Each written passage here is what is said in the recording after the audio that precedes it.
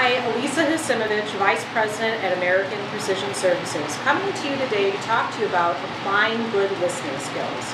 Now, listening plays a huge part in effective communication, and I think there are a number of steps that we could all follow to be better listeners. The first of which is paying attention.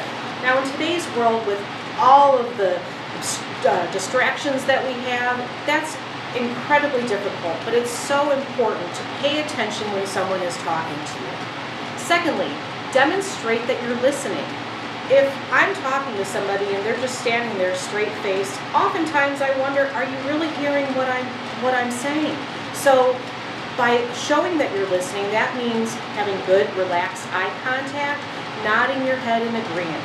That shows the person that you're talking to that you are actively listening.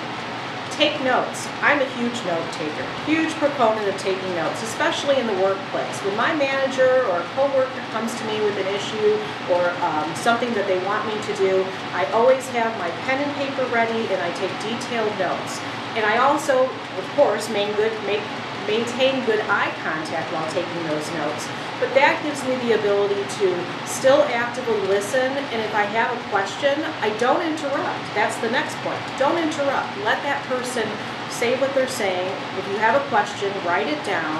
And then finally, at the end, when they're finished speaking and you've been an attentive listener, that is the time to ask any questions, provide any feedback, and kind of restate what they said.